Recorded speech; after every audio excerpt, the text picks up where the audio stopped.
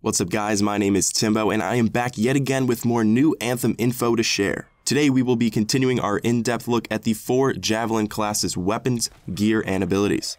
If you're unaware, at release, the 4 types of Javelins in Anthem will include the Ranger, the Colossus, the Storm, and the Interceptor. So far we've taken a look at both the Ranger and the Colossus. If you'd like to watch those videos, I'll leave a link in the description as well as a button in the top right corner of your screen. Today though, we will be taking a look at the Storm, a class that, as of right now, people know very little about.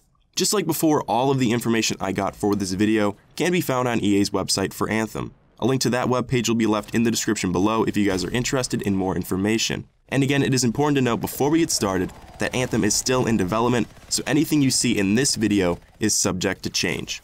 After watching this, if you still have any questions about the game, you can write them in the comments below and I will do my best to try and answer them. And if you would like to keep up to date on any and all Anthem news just as it drops, make sure to subscribe to the channel and let me know you enjoyed this video by leaving a like. I will be making a video on the final class, the Interceptor, in the days to come, so make sure to stay tuned for that. In my opinion, the Storm is the most distinct of the 4 classes in Anthem, showcasing a unique playstyle and having some very different abilities available in its arsenal. Unlike the other Javelins, the Storm first arrived in Fort Tarsus as a rumor. The gossip, son. The Storm is able to use powerful technology known as seals to boost latent kinesis powers of its Lancer. The result from all of that mumbo jumbo is a Javelin that can float effortlessly above the ground and unleash the raw energy of Anthem.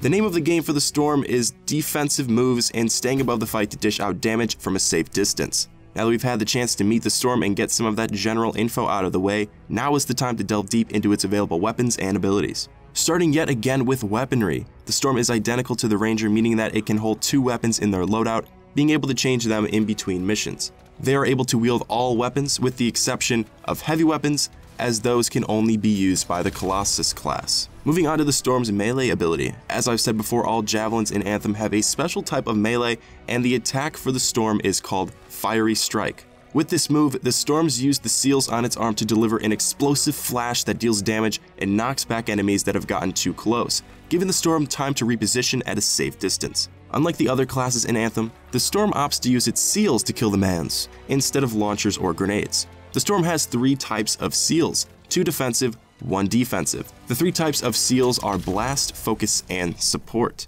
The Blast seals are as follows: Lightning Strike, a targeted strike that deals lightning damage in an area. Ice Storm creates a field of ice that deals damage, rapidly building to a final explosion of frost. Flame Burst, a quick explosion that deals fire damage at a target location.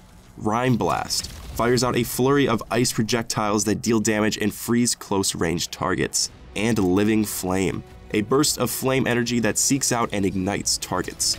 Next up are the Focus Seals, which include Hoarfrost Shards, rapid-fire shards of ice that slowly freeze a target in place. Fireball, a versatile fire ability that can be fired quickly in small shots or charged for a larger projectile that explodes. Ball Lightning, a discharge of electric energy that can be bounced off of walls to reach targets behind cover. Glacial Beam fires a beam of powerful ice energy in a targeted direction. And finally, Arc Burst, which unleashes a blast of lightning that will leap to nearby targets for heavy damage. And then finally, the last type of seal for the Storm is its support seals, which include Wind Wall, generates a defensive wall of wind that deflects incoming enemy projectiles, and Nexus, creates a field which provides gear cooldown reduction to teammates who enter its radius. Wrapping up our list as always is the ultimate ability, which for the Storm is titled Elemental Storm. During this ultimate, the raw force of Anthem is manipulated, as the Storm emits successive blasts of frost, electricity, and fire, all coming to an end with a meteoric finale. And that, friends, will wrap up all of the general information we know about the Storm at this time. Coming up soon will be the final video in this series, being all about the Interceptor, probably Anthem's most anticipated class. If you missed the videos already made on the Ranger and Colossus, there are links made just for you in the description. If you enjoyed the video, if you could please leave a like. To keep up to date on plenty more Anthem content, make sure to subscribe. Thank you all so much for watching, and as always, I'll see you in the next one.